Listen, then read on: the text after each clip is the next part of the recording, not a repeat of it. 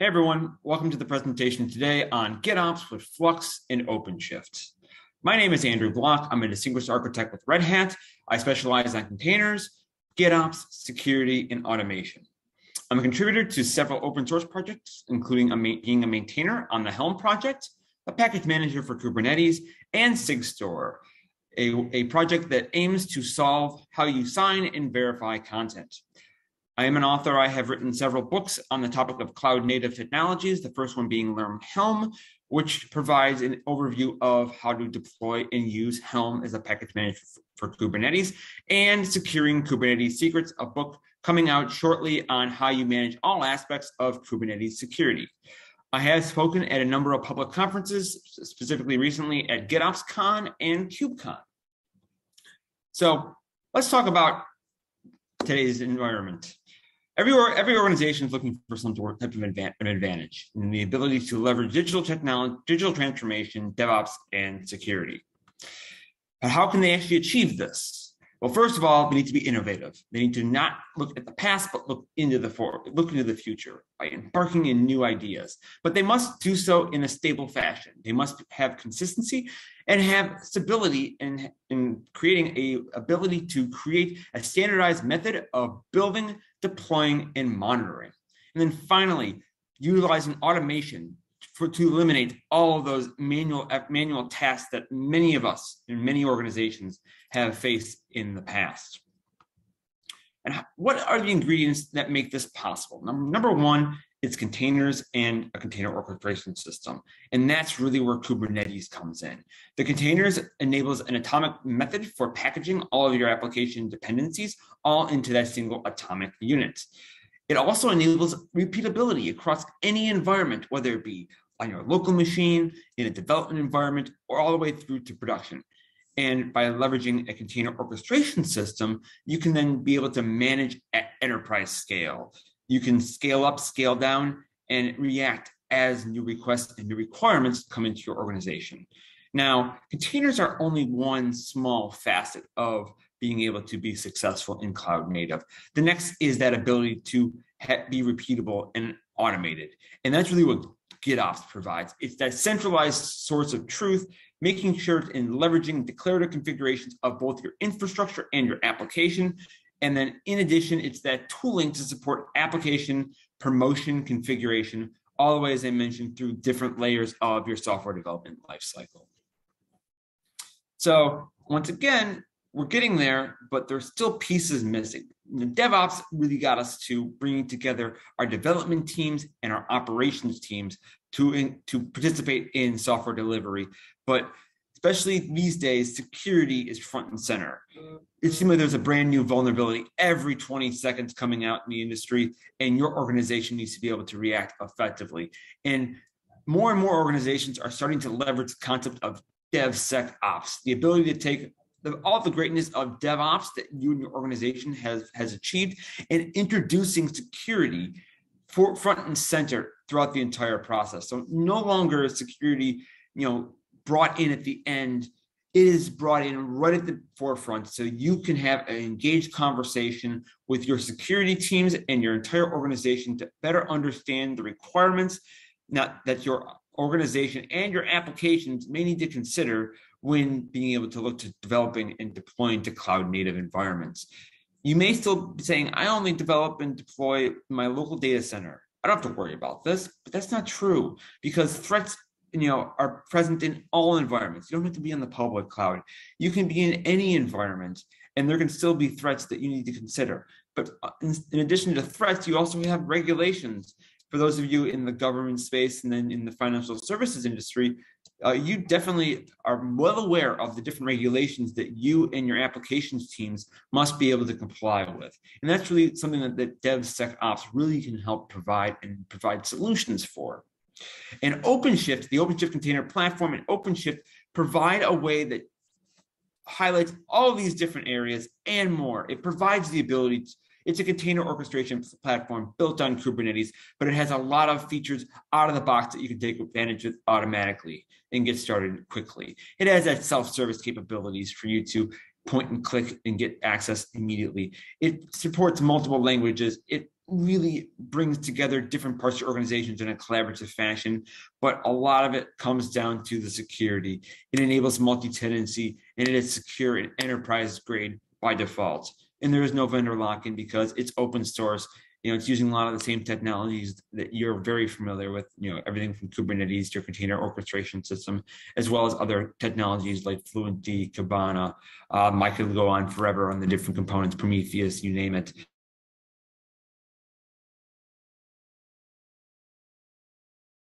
But it provides that holistic solution that you and your organization can take advantage with really fast. So I want to talk about how Flux and OpenShift is really that perfect match. Getting started with Flux and OpenShift is as simple as possible. It's a one-click deployment. There's an operator that's available in the OperatorHub that provides that seamless integration and deployment of the Flux platform. You have the ability to leverage policy management to ensure that only certain users are able to access not only Flux from a management standpoint, but they then have the ability to deploy and manage resources in different parts of the platform.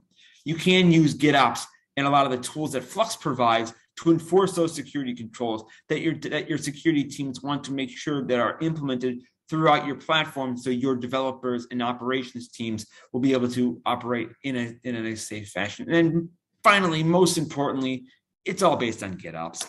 You can leverage the capabilities that Flux provides out of the box that everyone from your platform teams, your application administrators, everyone and your developers can take advantage of this holistic solution all on OpenShift. It really is that perfect match. So as I mentioned, getting started with Flux and OpenShift is really easy. There's that operator available on OperatorHub now. For those of you who may not have heard of what an operator is or familiar with it, an operator really is a method of packaging, deploying, and managing Kubernetes applications. But it goes one step further. It has that intelligence out of the box to understand exactly what this application has.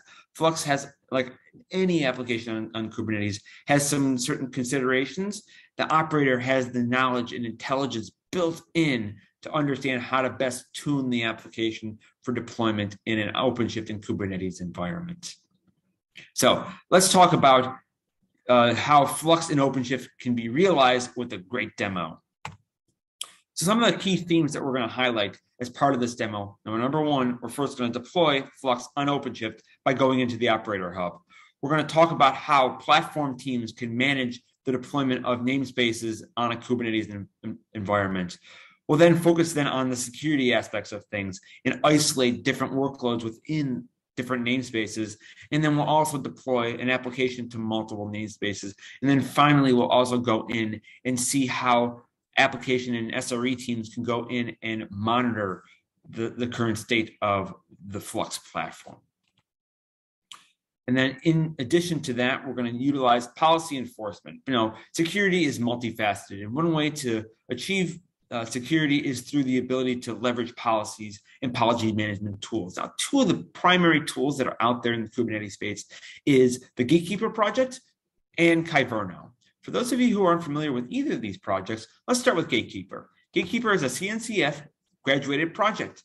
It is deployed as a cluster operator using Flux, and it is available in an implementation of the Kubernetes native it's an implementation of Open Policy Agent in a Kubernetes native way. It allows you to leverage custom resource definitions in OpenShift and Kubernetes to be able to apply OPA policies. But what we're going to focus on today is Kyverno. This is a newer project. It's a CNCF sandbox project, and we're going to deploy it as a controller on OpenShift using Flux. And it's really cool because it's very declarative and allows you to apply policies in a framework that's very familiar to just creating other resources in Kubernetes and OpenShift. It just has a Kyverno custom resource. And from there, you're able to create different policies based on different conditions. So we're going to walk through some of those during our demonstration today. So let's go ahead and let's put the eyes of three different personas. First, we're going to talk about Alice. We're going to start off with the persona of Alice. She's a platform manager. She's going to manage the deployment and installation of the Flux platform, as well as provisioning resources for our development teams. John is a developer who wants to deploy to non-production environments and do some testing. Then we also have Frank, who is from our SRE team that's going to be managing our application in our higher level environments and production. So we're going to showcase how not only Flux can be deployed, but how different application teams can work in a multi-tenanted facet on OpenShift, all managed through Flux and a lot of the security considerations that are part of this whole entire ecosystem. And then finally, we're going to show how OpenShift and Flux can be integrated together from a monitoring standpoint. Flux emits a number of Prometheus-based metrics, and we can integrate into the onboard Prometheus environment that OpenShift provides for the ability to look into the current state of our Flux environment directly from the OpenShift console. So let's go ahead and let's put the mindset of Alice on and look at installing Flux on OpenShift. And that's what we're going to start with. So as you see here, I've logged into my OpenShift platform. I've logged in as the user Alice, and I'm going to go ahead and deploy Flux. This is OperatorHub. OperatorHub shows all the different operators that are available for use. I can go in and drill into the different categories that are available for deployment, but I know that I definitely want to just install Flux. So I can just go here and look at Flux. We'll go ahead and click on Create and Install. It says it's going to be installed into a namespace called Flux System, and we're going to go ahead and click on Install. And just like that, 2 or 3 clicks away, we have the installation of Flux and the deployment of the Flux platform. So to support this entire demonstration, there's a Git repository behind this. And we'll share a link later in the presentation that talks about how you can get your hands on it and demonstrate it in your own environment. Now, while the operator is installing, I'm going to go ahead and navigate over to this Git repository. It's really just showcasing everything we're going to walk through today from our different personas, as I mentioned. We have Alice, John, and Frank. These are our 3 personas. We're going to go ahead and we've already logged in as Alice, who is our platform administrator. So as we know that we've already taken care of all the prerequisites. And the last thing we're going to do is we've done the deployment, and we're going to start off by first defining source. This is the first step that you want to do when working with Flux is you're going to have some source code located somewhere. Remember, we're implementing GitOps here. So we're going to bring in our platform team project that has all of our definitions ready to go. So I'm going to take the content of this repository of this code snippet. It's a Git repository type in Flux. It's a custom resource. We'll go over here. We confirm that our operator is currently running. If we go over here and look at pods and go into the Flux system, you'll see we have all of our different controllers up and running. Notice we didn't have to worry about complex configurations. We just went to OperatorHub, clicked on install after we searched for the Flux operator, and away we go. I'm going to first go ahead and create that Git repository resource. We'll just go to the import YAML page. We'll say that we want to create a platform team Git repository. It's going to be deployed to the platform, to the namespace Flux system. And then we have all the details of where that source code is located and what branch we're running on. We'll go ahead and click on create. And in a second, you'll see the Flux controllers, and the source controller was able to realize the configuration and was successful in adding it to the OpenShift platform. The next thing we're going to do is, as I mentioned, one of the areas that we wanted to investigate is the ability to leverage OpenShift monitoring, be able to integrate Flux's own Prometheus-based metrics into OpenShift. And that's what we're going to do first.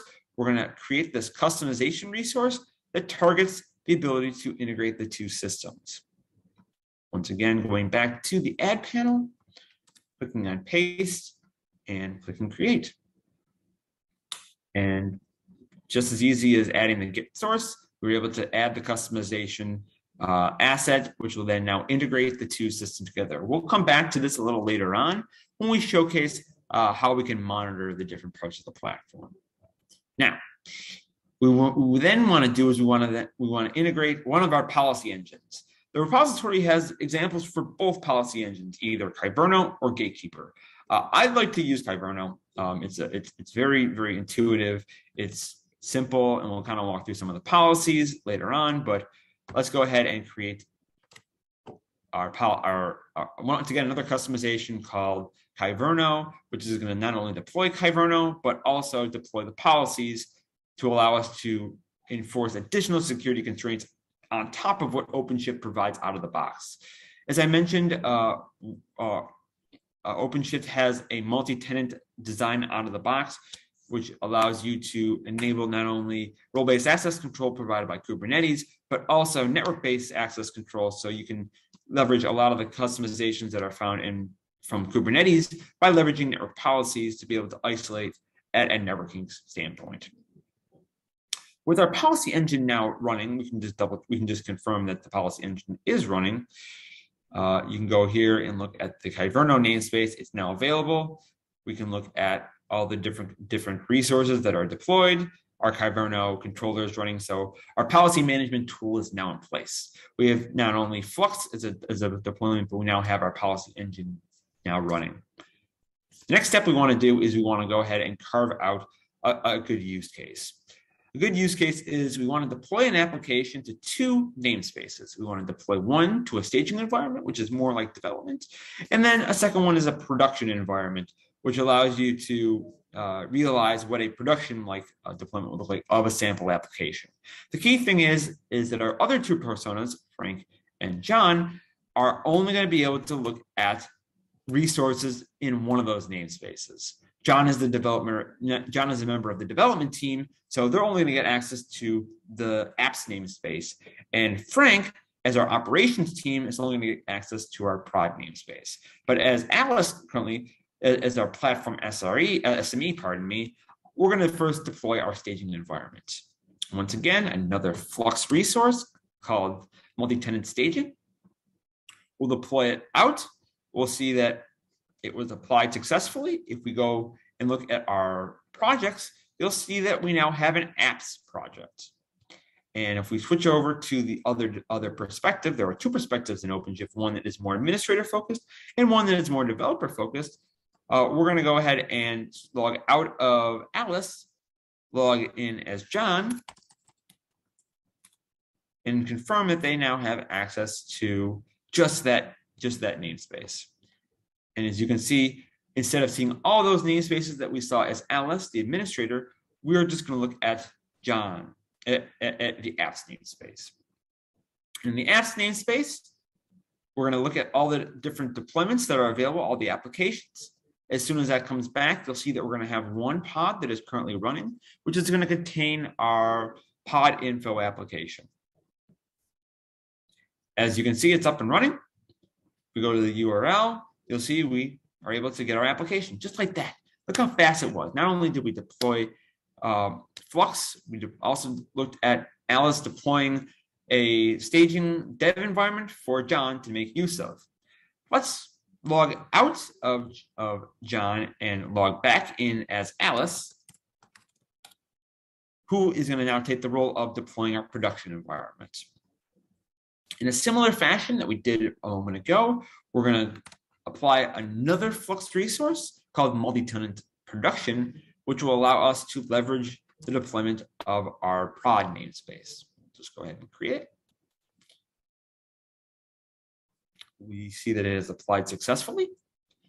We'll go back once again. Let's close out of that to our Git repository, and we'll log on as Frank. Frank should only have access to our prod namespace. So we'll log in as Frank. And you'll see we only have apps prod. He doesn't see apps, just the regular apps, because as an SRE, he's only concerned about the production environment. And as you can see, we're spinning up our other resources. We now have two running because remember, we're in production. We want to make sure we have redundancy here. And as you see, we'll browse the URL that is exposed, and you see we now are currently running in prod. So we've now demonstrated how we can leverage OpenShift to not only deploy Flux, but have Flux manage two separate namespaces in a multi-tenant capacity. So John and Frank can be productive and successful in their own paradigms, whether they want to be from a development perspective or an SRE perspective, just how easy it was. The last thing we're going to showcase is how we can look at some metrics that are exposed by OpenShift. We're going to once again log out and log back in as Alice, who as a platform administrator is really interested in the metrics that are exposed by Flux. Now, OpenShift provides metrics out of the box built on Prometheus. So if we look at the observe and go to the metrics, you'll see we have a Prometheus dashboard here. We're able to provide any type of queries that we want that isn't PromQL. So we'll go back to our repository one more time, and we have a set of monitoring queries. Let's go and look at all the different CPU metrics that are from every different component of Flux. We'll go in and just put together this little Prometheus query. And you can see, just like that, all of our Flux resources are integrated to OpenShift's integrated monitoring stack, so you can easily monitor and alert on the different type of resources that are available. And as you can see here, we have all of our different Flux pods and all the different metrics that are available. We have our Helm controller, our source controller, our customized controller, our image automation controller, our image reflector, and our notification controller. All these are being brought into the OpenShift platform, exposed via Flux, and then being able to integrate them. And if we wanted to choose, we can go in and make use of some of the alerting capabilities that are not only part of Flux as part of its notification components in capacity, but leverage some of the features that are out of the box with OpenShift, leveraging tools like Alert Manager and hooking into our other systems like a SIEM system to be able to really be able to alert different platform teams and application teams if the values that are being exposed here fall outside of normal operation. So I want to quickly showcase how the two different components, both OpenShift and Flux, can be enabled really easily, and the integration provides great use not only for application teams, but for platform administrators. So if you're interested in learning more about this demo, you can go to the following link. Obviously, you then have the different resources for Flux, but if you're interested in finding out more about OpenShift, go to try.openshift.com. Thanks a lot, everyone.